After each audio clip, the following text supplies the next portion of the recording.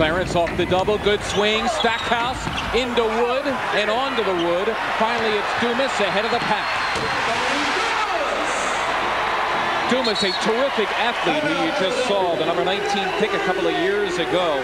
His second year from Missouri, Kansas City, as the Sixers call the time with 7:02 to go in the second. Their lead right now is 11. We'll be back.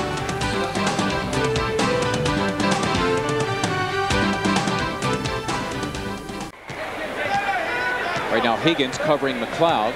The shot clock is unplugged. The Mavs holding for one. Dumas! Oh, for two.